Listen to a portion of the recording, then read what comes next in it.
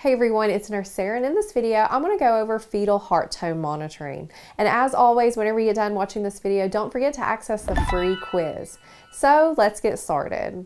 Fetal heart tone monitoring is used to help us assess a baby's status during that labor process.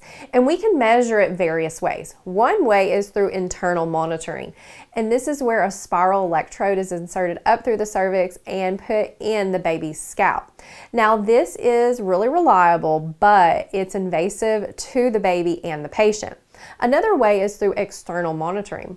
And this is where they take an ultrasound transducer and put it across the mother's abdomen. So with this, it's not going to be as reliable as internal, and it can be affected by the baby's position, but it's less invasive. Now, whenever you're looking at this fetal heart tone monitoring, there's a few things you want to be familiar with.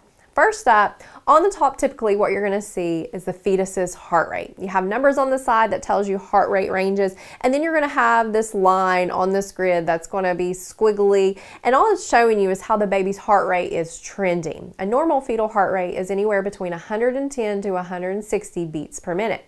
And then below that, you're going to see another line, and this line is going to represent mom's contractions.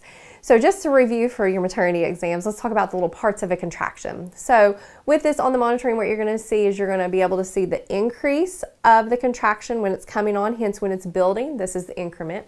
Then you're going to see the peak of the contraction, the acme, and then you're going to see where the contraction starts to let off. It hence decreases, its decrement. And then you can see the relaxation period. And this section of the monitoring is going to allow you to see mom's contractions, its frequency, its intensity, and so forth. So first up are accelerations. The word acceleration means an increase in rate, and that's what we're talking about with our baby. This is a temporary increase in the fetus's heart rate. So for a term fetus, this is a heart rate greater than 15 beats per minute above its baseline for at least 15 seconds, but no more than 2 minutes. And this can happen at any time. Typically what causes it is that the fetus is moving or we have contractions going on. Now, for this, there's no interventions that are needed. This tells us that our baby is healthy and responding like they should, and they're getting proper oxygenation. Next are early decelerations, and what you want to remember with this is that the fetal heart rate is going to mirror mom's contractions. So the baby's heart rate is going to stay within normal range from 110 to 160. So you will start to see that the baby's heart rate will dip at the start of mom's contractions, but it's going to recover at the end of mom's contraction. And here on this screen you see baby's heart rate, mom's contraction. They're literally mirroring each other. When mom's contraction starts, that baby's heart rate dips a little bit, but it's staying within normal, and then at the end of the contraction, that heart rate recovers nicely. So what is the cause of this? Well, it's resulting because of head compression. The baby's head is in that canal, that contraction is happening, which is compressing that head. Well, it's also compressing the vagus nerve, which is temporarily causing that heart rate to fall. But once that contraction starts to let up, it relieves that compression, hence that vagus nerve is not being compressed, so that heart rate recovers nicely. Now with this, there's no intervention needed. You want to continue to monitor and document. Early decelerations are normal. And then there's variable decelerations. This is where we have these sudden sharp drops in the fetal heart rate, where it's going less than 110 beats per minute. And then eventually it will try to recover to baseline. So with this, notice on the bottom we have mom's contractions. When mom's contraction happens, all of a sudden, bam, that heart rate, it drops down. And it drops so sharply, and it tries to increase, and when it tries to increase, it creates this like V or U-shaped pattern. And that's how I remember this. Remember that variable, we're talking about variable deceleration, starts with V, so whenever this baby's heart rate is dropping so suddenly, it creates like these V-like shapes. Now, what causes this type of deceleration? Well, it's typically caused by umbilical cord compression. So whenever mom's having a contraction, it's compressing that umbilical cord. Well, when we compress the umbilical cord, that's literally baby's lifeline. That's going to decrease oxygen. Whenever it does that, that stresses baby's heart out, and hence that heart rate drops.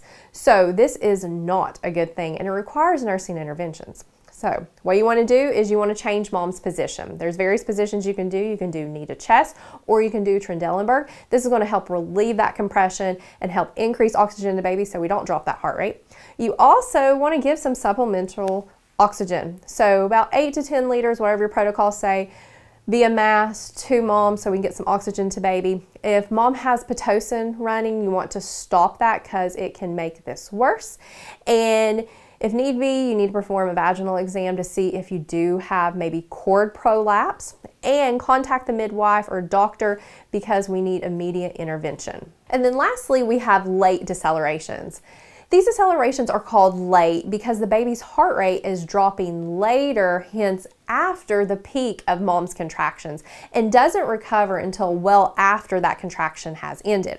And here you can see that we have mom's contraction and then baby's heart rate drops after the peak of that contraction and doesn't recover until well after that contraction is over. Now, what is causing this type of deceleration? Well, it's typically caused by uteroplacental insufficiency. So that placenta is not working like it should. It's not delivering the oxygen that the baby needs. So this is not good. It requires intervention. Therefore, what you're going to do a lot of the steps that you did for variable. You're going to change mom's position. You are going to administer oxygen. You're going to stop Pitocin if it's infusing.